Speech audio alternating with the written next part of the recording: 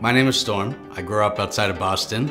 I moved to Connecticut a number of years ago, and I actually live in Ellington now and mostly work the Hartford market, but of course I'm licensed in Connecticut and work all over the state.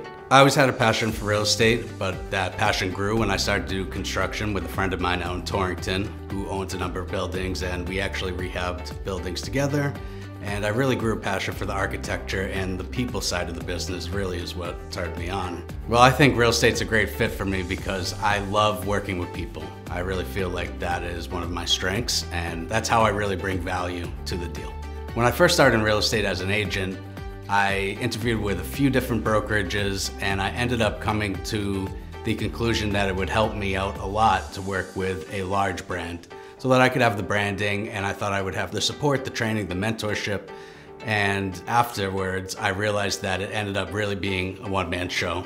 I didn't really have the support that I thought I was going to have, and I worked very hard on my own, with my own capital, with my own advertising dollars and marketing, and it was a little bit more of a struggle. Ultimately, I decided to go with Carbutti Co because I was looking to start this year in 2023 off with a bang, and I knew I had to do something different. I knew I had to change something up because things weren't really going the way that I had thought they would go.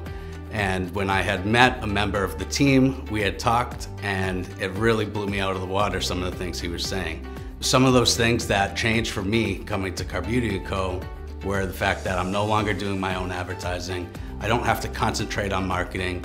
I don't have to concentrate on non-dollar producing activities. My job is to be face-to-face. That's where my benefit is, that's where I bring value, and now I'm allowed to be out in the field and to thrive at what I do best.